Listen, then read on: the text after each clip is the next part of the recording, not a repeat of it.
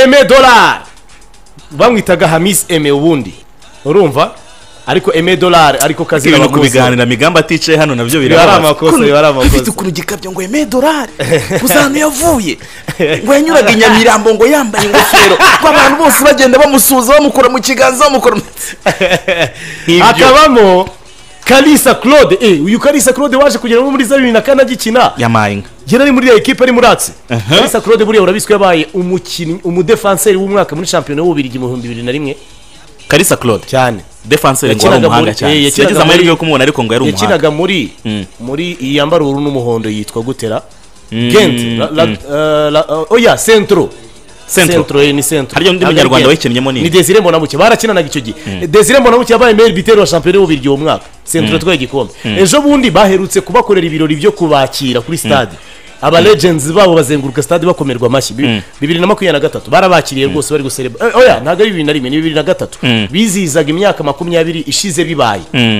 urumva ubwo navuga Kalisa Claude hari uwo bitaga Buregeya uyu Buregeya nindera ko ntamuzi neza ndagowe nanjye rwose Buregeya baze kumutubwira ngo Buregeya irindi yitwaga nde Gasana bakunda kwita Tigana yari arimo Jean Baptiste Kayiranga Hyundai yari arimo abitwaga ba Hategekimana Dieudonné abitwa ba Kazanenda abitwa ba Mateso Jean de Dieu Mateso Teso Mateso François uramubona cyane abitwa Mudeyi Nazeri niwe rambaye brasari ako kiri kuvuga Mudeyi umuhungu nawe uvuka muri iriya famille ukinira City Boy uzu umupira nabonye ejo bundi reka bro nta Mudeyi wamubonye muri iriya match twakinye abana iriya match yabaye kuwa kabiri iriya match nawe yitwa Mudeyi nawe yitwa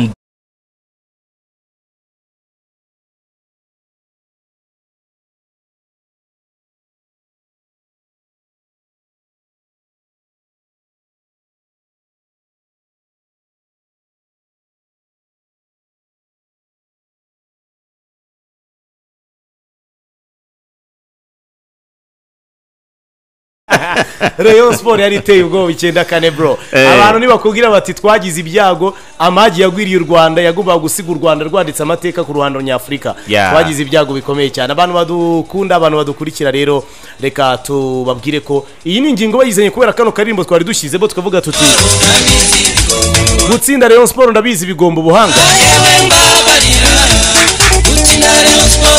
utuno turimbo tw'icyo gihe nyine abantu baba baratangiye kubyina icyo gihe tunaryoshye cyane ariko turamutse cyane abareyo bose uwitwa Emmanuel uramuzi Papa Sangwa niwe uyu nguyu wigaragaje mu kanya ijana ku ijana bishyize ku ndamubonye rwose no kuri YouTube twagarutse tunameze neza banza usobanurira abantu hari habaye iki kibazo ubu bimeze bite hari habaye akabazo gato kari technique ariko ndabona Ivana Papa Sangwa babikemuye noneho izi link zindi Ivana zisibe aya ma upcoming na yasibe kugira ngo abantu babone iriho neza ijana ku ijana kanadutera ikiraga thumbnail kameze neza cyane ijana ku ijana ubundi twambuke neza urabona ko rwose aho twamaze kugeraho abantu ndabona n'abantu batangiye kudusura Buregeya ngo yitwaga Anastase bakunda kumwita Masaka se ni Masaka ndamuzi yabaga ni Masaka akaba ari impamvu bana bimwitirira buriya ngo yazaga mu myitozo ya Rayon Sport aje ni gare Kayiranga Baptiste niwe wabimbwiye uwo mutara witwa Masaka yaje kugeraho Baptiste aramubwira ati ngwino tubane ibyo bintu byo gutaha mu cyaro Masaka hari kure ariko abantu bamuzi umuntu witwa Kayiranga ngo afite oya pana ibyo kugenda tubireke iyo tugeze kwa gatanu tuye tuvuga utuntu n'utundi ngo ikintu bita ifeza ana fedha maridari uzareba ijipa agenda ngo ariko birabikwereka umuntu wabayeho ubuzima bwe atari indiscipline urumva atari indiscipline Masaka rwose sinari mbiziko ariko yitwaga Buregeya rwose Masaka ngo uzi indirimbo yitwa Kavukire ya Masabo Nyangezi baririmba ngo Kavukire fatu twawe gawe imuke urayizi ndayibona nubwo ntajya nzumva cyane nje numva ibintu by'amoko yose numva izigezweho numva n'izakera iyo ndirimbo rero mfite amatwi atoranya cyane iyo ndirimbo Masabo Nyangezi ayivugamo ngo umujyi wakunaniye unaniwe gutura mu Kiyovu no ku Muhima ngo ahubwo wenda wakwimukira Iremera n'Ikanombe. Iremera n'Ikanombe icyo gihe hafatwaga nk'uko bavuga ngo za Bishenyi cyangwa ukumva ngo umuntu yimukiye nk'Inyagasambu. Hari ahantu wavukiye twahitaga muri Kigali ngari. Urumva rero Masabo Nyangezi ibaze ko yitaga Iremera mu cyaro. Ako se ni ibintu byumvikana. Hari Nyamirambo ari umwamba ari hatari. Kiyovu yari ituwe n'abantu baremereye cyane. Washaka kwambuka ukimukira nk'Igikondo wenda ukabugarukira. Igikondo ntiwagombaga kuharenga. None rero iyo wakomeza kugeza Akabeza na Giporoso wabaga wakoroganye urumva. No ibaze kuba hari umukinnyi wa Rayon Sport wazaga mu myitozo I Kigali aturutse I Masaka. Abantu bari barumiwe. Yari yakoroganye. Abantu bari barumiwe ngo Batiste yaramubwiye ati mbabarira tuganire ugake. Ngwino tubane ureke guteza rwasere. Urumva. Dusoze cyane abantu babaye muri ubwo buzima rwose. Komeza Innocent aravuga ati rwose iyo match nayirebye ndi muri 17 nari mfite imyaka 27. Ibaza umuntu ari ufite imyaka 27 muri 94. Umuntu yari mukuru afite ubushobozi bwo gusesengura ingingo ku ngingo. Nayo watwunganiye atubwira ati masaka rwose. Umwe aranabyibuka cyane. Cyane rwose. Yewe kabisa reka twambuke rero tubabwira andi makuru ari bagenda avugwa muri Rayon Sport. Muri Rayon Sport twari twababwiye abakinnyi equipe yatandukanye nabo kuri iyi nshuro hari abandi. Mbere yuko tugira ibindi byari byose tuganiraho uwasiri reka tubanze tubwira abantu iki kintu. Rayon Sport abakinnyi bose utarumva dutangaza ko ikipe yatandukanye nabo ntabwo bivuga ko bazayikinira umwaka utaha. Nagiye mbona abantu bavuga ngo abantu ngo mutangaje ngo ni bake ngo abandi bo barihe. Rayon Sport hari abakinnyi taratangaza ariko batazayikinira umwaka utaha. Rayon Sport hari abakinnyi bayikiniye sezishize izongerera amasezerano. Rero ubwo impamvu murimo mubona tugenda turekura bake nuko ikipe yabipanze cyangwa ni nacyo gihe cyo kubikora. Ni gihe cyabyo. Umurongo w'ikipe nuwo. Rayon Sport reka manze mbabwire ko umunyezamu ariwe tugiye guheraho dutangaza wundi ko ikipe yatandukanye nawe. Ariko mbere yo kubikora reka tubanze tubabwire ko ikipe yacu ifitanye amasezerano y'ubufatanye na Skol Lager ni inzoga nziza cyane abariyo mbakangurira kuyinywa bitewe n'iki bitewe nuko ni inzoga iyo uyinyoye bitera inkunga ikipe yawe. Ikindi kandi ni inzoga nziza ku buzima bwawe. Yego, iyi ni inzoga y'abasportif, ni inzoga iryoshye, ni inzoga imeze neza cyane. Iyi niyo nzoga Skol yageneye abasportif by'umwihariko. Ariko nanone iyo turi kuvuga abasportif harimo n'abareyo turi abasportif. Niyo mpamvu rero iyi nzoga iryoshye itongerwamo isukari. Iyi nzoga iryoshye uguresha tubakaguha iya kane y'ubuntu y'insinzi mu kabari ka Skol. Iyo nzoga wagakwiye kubunywa. Ndagushishikariza kuyinywa wowe urengeje imyaka 18 wowe utagiye gutwara. Ariko nkongera nkanakubwira ngo yisomeho wowe utari umudamu utwite. Iki nicyo cyo kunywa cyiza cyane. Demo ukonsoma cyane hari amafaranga ajya kuri konti y'ikipe ya Rayon Sport. Wowe nufungura icupa rimwe rya Skol uraga gihita bari inkungu uteye ikipe ya Rayon Sport. Ufunguye irya kabiri bari inkungu uteye ikipe ya Rayon Sport. Irya gatatu gutyo irya kane ryo twita turi guhera ubuntu muri kakabari ka Skol Rayon. Bose weekend harimo Skol uraga bisubiramo neza abantu bashaka ko batabyumvise. Reka nongere bisubiremo. Uranywa amacupa atatu ya Skol uraga mu kabari ka Skol Rayon. Irya kane turi kuzanira ku buntu kugira ngo rihinduke insinzi. Ubonye hano ari akabari gafite icyapa kiriho logo ya Rayon Sport. Yego. Hinjire ubasabe. Injira mwaho ngaho kwanza ubanza usabe. Ubundi zisabire rimwe bazigutereka imbere. Ubundi eshatu. Ni nabyo byiza kwanza. Ubundi eshatu twebwe abantu babimenyereye. Kugihe niziritse urebe indi ziritse hari. Abantu babimenyereye eshatu ubundi ubarakora amasaha 2. Eshatu. Amasaha 2. Iyo urebye agapira match imwe ya football ubunyoye hagati y'eshatu n'enye. Ubwo urumva iyo promotion wabo irangije rwose. Wimereye neza. Utuje amasaha. Buriya kwa kundi wumva bagafungura kakaba ngo hari amafaranga ubushyizemo. Hari amafaranga ubushize muri kesi y'ikipe ya Rayon Sport. Akabya cyane. Ewana, reka rero twe twiyambukire tumenyesha abakunzi ba Rayon Sport amakuru mashyashya tubabwire ko ikipe ya Rayon Sport bidasubirwaho umwaka utaha w'imikino itazakorana na Simon Tamale n'umukinnyi w'ikipe wakiniye Rayon Sport sezishize ariko utazakomezanya nayo. Wasiri, iyo ni inkuru ya mbere yo gutangaza. Yego, uyu ni umuzamu ikipe ya Rayon Sport yaguze, yari umuzamu wa mbere mu gihugu cy'Ubugande, yari irangiye 2022 2023, yari umuzamu mwiza wa shampiyona y'igihugu cy'Ubugande. Rayon Sport yari yafashe gahunda y'uko igomba kuba ifite umwiza muri ibi bihugu bidukikije, uwabone ko ari we wese umwiza mu beza, ubu niwe wagombaga kuza mu ikipe ya Rayon Sport. Ababyibuka bagiye Burundi bazanamo ba Majari wabo ari mu ikipe type 11 ba shampiyona y'igihugu cy'u Burundi, yinjira mu Rwanda mu ikipe ya Rayon Sport. Ni nako bari babigenje kuri muzamu witwa Simon Tamale. Yari umuzamu ugomba kuyobora izamu ry'ikipe ya Rayon Sport. Inyuma ye hari abazamu babiri b'Abanyarwanda, hari Boneri, hari umuntu witwa Adolphe. Ubuyobozi bw'ikipe ya Rayon Sport bwatekerezaga ko bubonye umuzamu mwiza w'ubu nejo, umuzamu utari mukuru, umuzamu mwiza. Iyo unaganire n'abakinnyi b'Abagande bakina hano mu Rwanda, urabona buriya mu engineer wahari ya ruguru, wingi yari kuganira n'abantu ngo akinjira mu Rwanda, yabwiye abo mu ikipe ye, abwira n'abantu bari bamwegereye ngo mukebaguza umukinnyi uremereye, ni umuzamu wari uremereye mu gihugu cy'Ubugande. Kumubona mu izamu ry'ikipe ya Rayon Sport, ndatekereza n'abare benshi barahumetse cyane. Sezo yari yabanje Rayon Sport yagize ibibazo byinshi mu izamu, abantu ntibazibagirwa ibintu bya ba Kabwiri, izamu rihinduranyamo ba Adolphe, rihinduranyamo ba Boneri. Sezo yagiye kurangira nta muzamu utageze mu izamu. Amani yagezemo, Adolphe yagezemo, Boneri yagezemo, ni nawe wasoje sezo na Kabwiri ubwo ngubwo utaranasoje umwaka w'imikino wa 2022-2023. Ibyo byasobanuraga ko Rayon Sport nijya ku isoko igomba gushaka umuzamu w'ishanyarazi uza gukemura ibyo bibazo Rayon Sport yari yagize muri sezo yari yabanje. Ikora mu isanduku, igura umuzamu wagombaga kwiyerekeza mu mikino nyafurika. No muri sezo ya 2023-2024 inkuru itaragenze neza rero. Umuzamu waje aje gukina match ya gishuti ya mbere yakiniye ya Vitaro, byari bibazo. Umunyezamu waje adashidikanywaho, wa muzamu waje akwiye indabyo ze zose, wa muzamu waje agomba guheka ikipe ya Rayon Sport.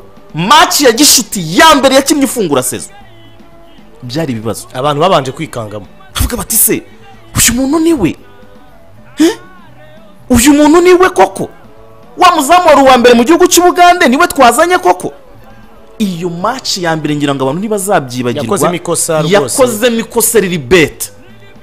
Nubwo Rayon Sport yaje kwishyura match karangira banganyije na Vitali ibitego 2-2, ariko iryo kosa ntirizava mu mutwe w'abantu. Gusa n'umunyezamu mwiza, n'umunyezamu mwiza kuri saving ibijyanye no gukuramo imipira, ariko byano mwibuka hari ahantu yashatse gucakira Aimable Nsabimana mu gikombe cya RNIT Iterambere Fund turimo dukina na Kiyovu finale ya match ya 3 kubusa, ya match ya 3 kubusa. Aimable yarahindukiye mu pasaba, ntabwo turi kurampasa ucaka iki. Ntabwo yari mwiza cyane ku maguru, n'umuntu byagoranaga cyane ko ku maguru agufasha. Hari na match nkeya nibuka yagiye akina kana kazi kina neza iyi sezo. Sanze twaratsinzwe ariko yaradusovye cyane. Voilà. Niba nibuka match ejo bundi ya Gasogi, iyi umwanya wa gatatu w'igikombe cy'amahoro, yakinnye match nziza itabaho. Match ya Peri Fazale yari match nziza itabaho. Agiye afite match nziza yagiye akina, ariko ikibazo ni kimwe. Umukinnyi w'umunyamahanga ukenewe mu ikipe ya Rayon Sport ntago ari umuntu tubara match ngo yakinnye match 10 muri 30 nziza. Oya. Abagomba kuba ari umuntu uri complete. Ni umuntu ukina match 30 zose kandi akazikina byo ku rwego rwo hejuru. Wibukije abantu hari umutaramu witwa Bitenga, aranditse ati Kabwire disi yiye n'ikigo ni Kabwire. Namubuka kuri match ya Kiyovu ya 2-1 tentire nyinshi cyane. Kabwire yafashe umwanya wo gushyiramo amatentire mu mutwe yibagirwa gutegura match ibitego byajyagamo yireba gutya gusa kabwire rwose wa mugani wanyu ko mu mwise kabwire ni umuntu byari ibibazo bikomeye cyane. ubwo Simon Tamale twari turimo tumuganiraho tuvuga tuti ibyo byose Rayon Sport ikintu umunyezamu reka twe kuvuga umunyezamu ni isomo rishya ryo kwiga umunyamahanga agomba kuba ari science exacte rimwe gutera inyo rimwe bigomba kubyara kabiri ntabwo ari igice ntabwo ari rimwe bakubwira ngo rimwe uteranyijeho rimwe ngo bibyare 11 oya ni ibintu abantu bagomba kuba bazi ni umunyezamu ni umukinnyi ugomba kuza ahita agufasha ntabwo byakundiye Simon ko atanga umusaruro ni nayo mpamvu turimo turavuga ngo uyu muntu witwa Simon Tamale nubwo turimo turibuka match nziza yagiye akina uramureba ukabona ko reflex akora nizo umuntu wizizamu ararizi izamu ararizi ariko nanone kubuza izamu ni kimwe icya kabiri sorry no kubuza izamu biri kuri level yuko wakina mu ikipe ya Rayon Sport kuyu turi kuvuga ntabwo ari umukinnyi w'umunyarwanda uyu si umukinnyi uvuga ngo oya buri ari umunyarwanda nanjye nari kurwana intambara yo kumugumana ni umukinnyi w'umunyarwanda uzagumana uraba wicaye kuri bench akigira ku munyamahanga uzazana ariko ni umunyamahanga nari kuganira n'umutoza witwa Julien Mete ejo bundi ngo najyaga kureba match ya City Boys ikina na babana b'ikipe ya Rayon Sport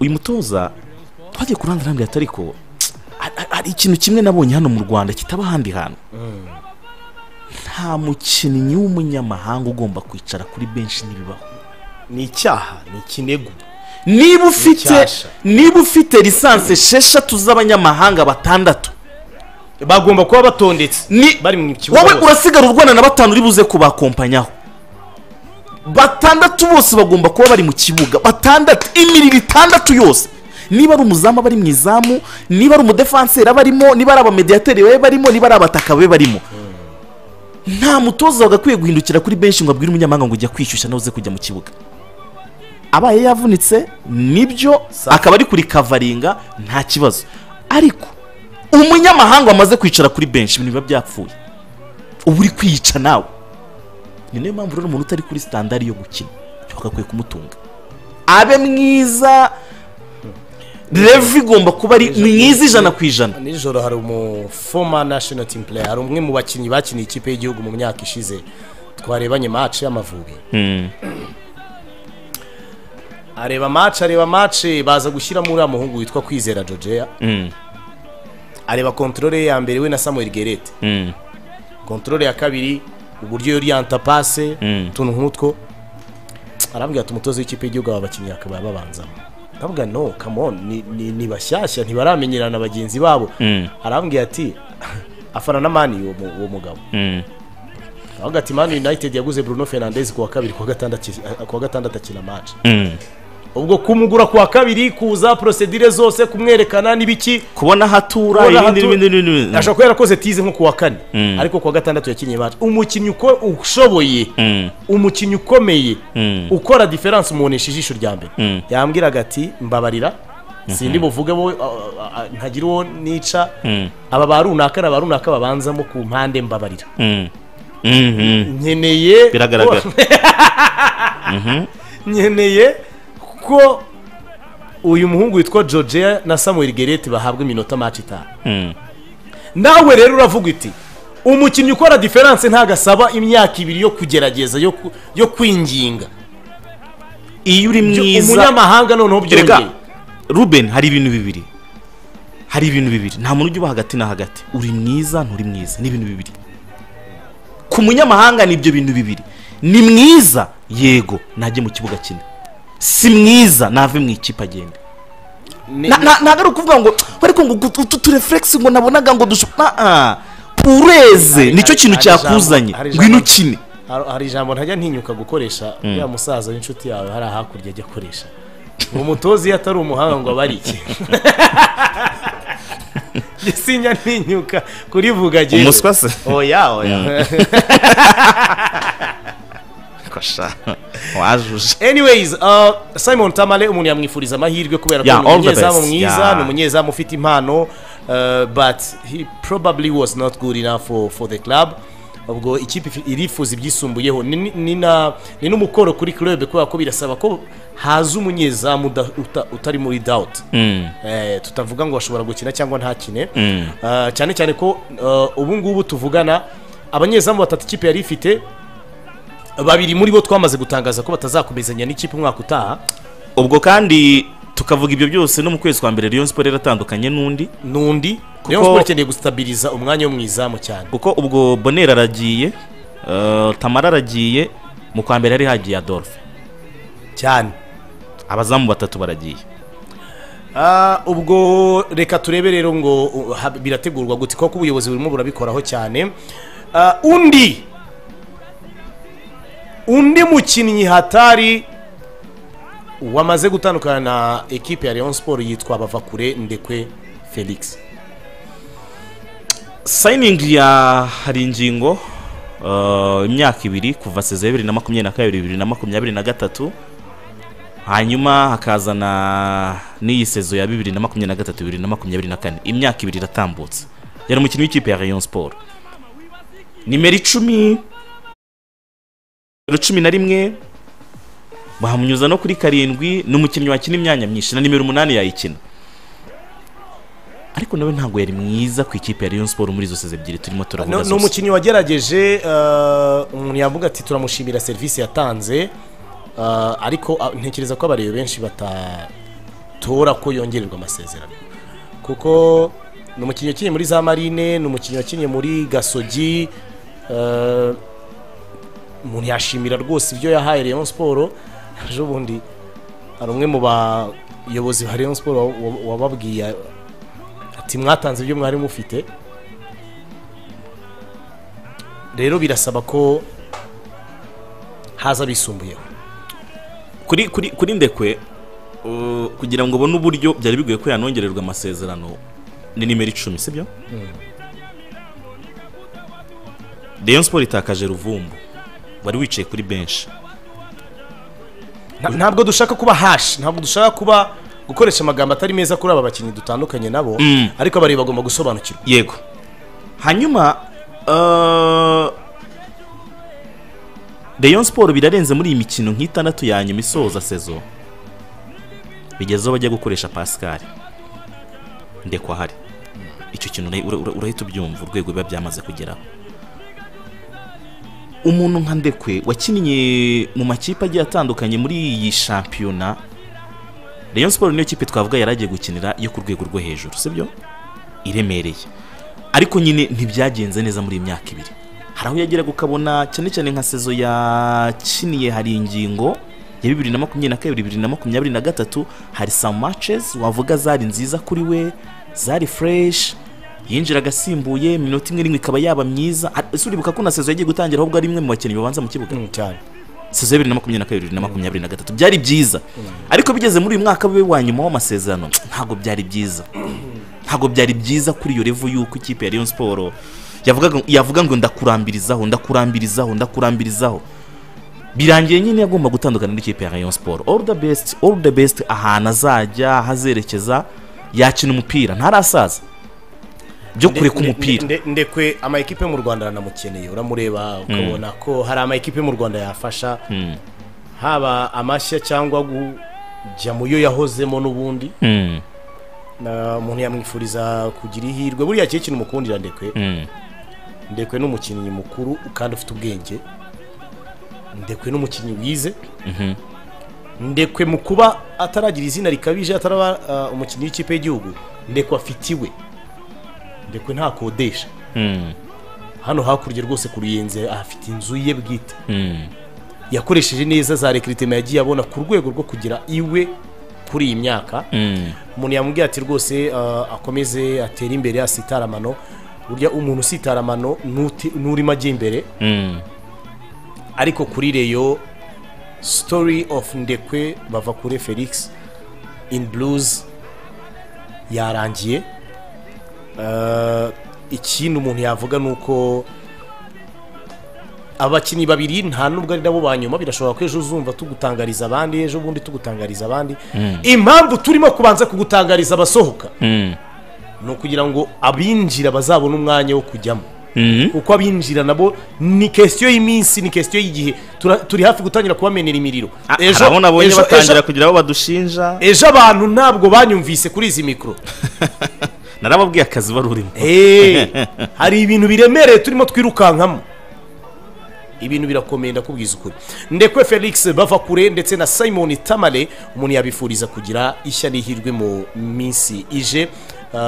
Ntabwo bazakinira Rayon Sport umwaka utaha w'imikino. Mu bitekerezo turaje tujye kuyini nkuru. Mu bitekerezo ngo yanditse ati thank you Ndekwe, amahirwe masa ku mirimo mishya ni yavuze izindi kipe akwiriye kuba yajyamo. Hari abarimo ba propose n'abandi bakinyi bakwiriye gusohoka muri ekipe. Ibyo tuzagenda tubigarukaho mu bihe biri imbere. Ndabona abantu bari gukoresha amagambo akomeye kuri aba bakinnyi, duhitemo kutagenda dusoma ibitekerezo. Hari nabonye witwa Mariko Habinshuti we avuga ko ngo Simon Tamale yaramukundaga kugera igihe agiriye muri cya kigare cya baojera cy'abatinze kuza. Ni kimwe mu bintu abantu bashobora kuzibukira kuri Simon Tamale mbere yuko phase retour itangira. Ubwo nuko guko imeze. Reka iyi nkuru tuyicumbikira. Hanyuma rero uyu munsi abakunzi ba Rayon Sport reka tubabwira akantu kamwe. Uyu munsi hari ni nama tutari bugira ikintu kinini turi buvugeho, ariko ubuyobozi bwa Rayon Sport n'abantu babuba hafi uyu munsi bafite inama. Niwumva bareyo bahuye ujye wikangamo. Niwumva bareyo bahuye bakoze inama bakicara bakavuga ati reka turebe icyo twakora, ujye wikangamo ikiba kiri butangazwe nyuma yaho. Reka duhure turebe wagwane, turebe ibijya mbere. Ubuyobozi bwa Rayon Sport n'abakunzi ba Rayon Sport bano batandukanye na ba Wasiri, bano bantu bafite n'akantu kagafaranga kuko nanjye Rayon ndayikunda. Hari nabo ndusha kwikunda, hari aho bari buhurire. Ntabwo turi butange detail nyinshi, ariko niba utaratsinze Rayon wibiteganya. Nukuri kw'Imana ngiye mbaye mbikubwiye. Sazo tugiye kujyamo. Araho nabonye twikomereza. Eka ubwo bwoba kutabuhoranye. Ega ntago ari ubwoba. Sezitaha ndakwereka akantu ndajya ngendana. Uragura inkoni? Oya. Cyo bita inkimba? Oya. Sirakura umuntu agura inkoni yo kwitsa. Nira bari inkoni. Abantu bari kumwe natwe barenga 600 kuri YouTube channel yacu live. Ni mukomereza aho rwose, kuko uko mukomeza gukanda subscribe mukurikirana amakuru yacu, mukurikirana ibiganiro byacu kuri Rayon Sport TV, muba murimo mutera inkunga ekipe yanyu mu buryo buri indirect. Ibihumbi 88 n'abantu 300 nibo bakoze iyo subscribe. Nimukomeze rero mukandeho. Uyu nguyu yavuze ati hello ati mutubwire amakuru ya Julien Mete bite, ati nge abwo yabazaga kubijyanye niba zahaguma. Ejo kuwa gatandatu twakoranye exclusive interview n'umutoza w'ikipe ya Rayon Sport Sofa. Yego. Ejo turayibaha, sibyo Iva? Ejo turayibahira full mukayishyira mu rurimi bumva. Boss byanarangiye, igisigaye no kuyibaha gusa. Abantu nibicare bumve. Ejo dufite ikiganiro abanyarwanda ku munsi w'ejo kuwa gatandatu saa 5 za kumanywa. Abantu bakeneye kwicara bakaganira na Julien Mete. Iminota 12 mu rurimi rw'ikinyarwanda byamaze kugeramo ubu ngubu. Igisigaye no kuzicara mukamuha amatwi yanyu. Arabakeneye rwose. Julien Mete umutoza wa Rayon Sport arabaganira ku ngingo nyinshi zigiye zinyuranye. Baraba tubaza ngo Majari wowe ngo bimeze bite. Tujye no kwakira telefone zabo. Majari wa n'umukinnyi wa Rayon Sport ufite amasezerano. Umuyobozi wa Rayon Sport yarabisobanuye kandi byashyizwe ku murongo, ndumva nta kibazo na kimwe gihari. Abantu babimenya n'umukinnyi wa Rayon Sport ufite amasezerano, nta kindi twarenzaho. Ubwo nyine nuko uzareba yari yaragize ibibazo by'imvune, ariko arimo aroroherwa. Ubwo umwaka utatwazarira ko yazatanga umusaruro. Nshimimana Jean aravuga ati ngabo ndagukunda cyane 100%. ati udushyira ahantu ntabasha gusobanura urakoze cyane ibaza umugabo ushyira ahantu atabasha gusobanura aratunguranye cyane ahubwo ngo utekerejeho tuyishime Kevin aravuga ati bonjour beaucoup ati ndizera ko mumeze neza bavandimwe we are waiting for the transfer window only rwose wowe tegereza gato tinzwa no ko transfer window ifungura ubundi dutangire tumene iminyambi n'imiriro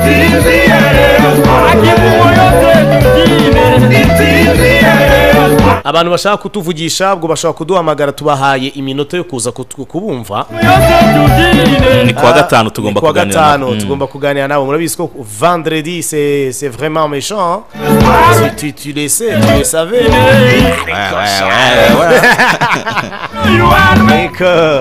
amakuru turi kumva ko Rayon Sport hari umukinnyi yaguze waturutse muri Vitalo twababwiye ko ibijyanye na za transfer tuzajya tubibabwira ari uko transfer window yafunguye ari uko byose biri ku murongo mwana mama wibaziki uyu nguyu yakaremye Fidel aravuga ati none se mukora amakuru ya Rayon Sport gusa atubura nubwo mwatubwira amakuru ya mukura Victory Sport reka nyamuhe rwose mukuri zatsindwa na rese zitaha ayo ni amakuru se ntabwo yose yashaka reka twumve uyu nguyu halo baramutse neza baramutseho grand frère yego ni Marcel Kibagabaga Kibagabaga bimeze bite ibintu ni wane ni wari wa chill ikirere kirasa na Rayon Sport asante sana aho ni sawa cyane yego ahangaha rero hari umuntu bavuga gushobora kuva muri Goromariya muri Kenya akaza muri Gikundiro ariko kugeza maginga ya kubera ko isoko ry'igura n'igurisha mu bakinnyi ritarafunguka nta yandi makuru twongeye kuyimenyaho ngo yitwa nde so umukinnyi ntabwo mwibuka neza ariko akina muri Goromariya hari hakurya sinzi abantu babivugaga bo ntabwo mbaze ariko wagombaga kugurwa na Fidel reka tuzategereze iri wa mugani wawe isoko rifungure tuzamenya aho byerekeza rwose abakobwa beza n'abana bato abakecuru Reyo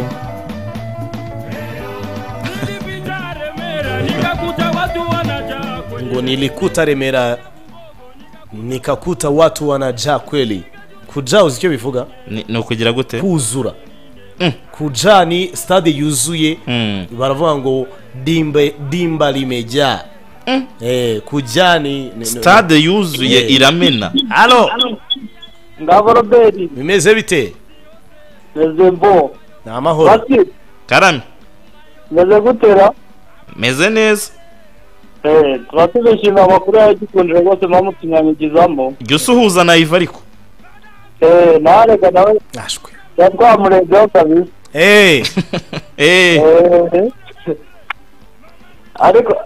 ariko wasina ngabo rwose nanjye hari ibitangazamakuru njya numva bikaduha amakuru y'ibihuha yego ariko nyine aho mwagiye kuduha amakuru arambuye neza atari ivumbi nta yindi radiyo wayumva atayitango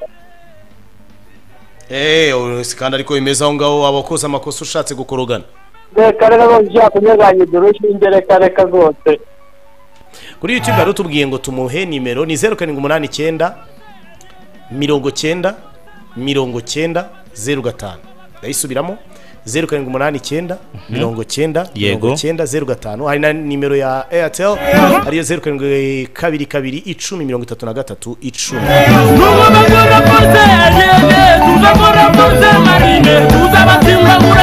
10 hari kuvuga rwose bati transfer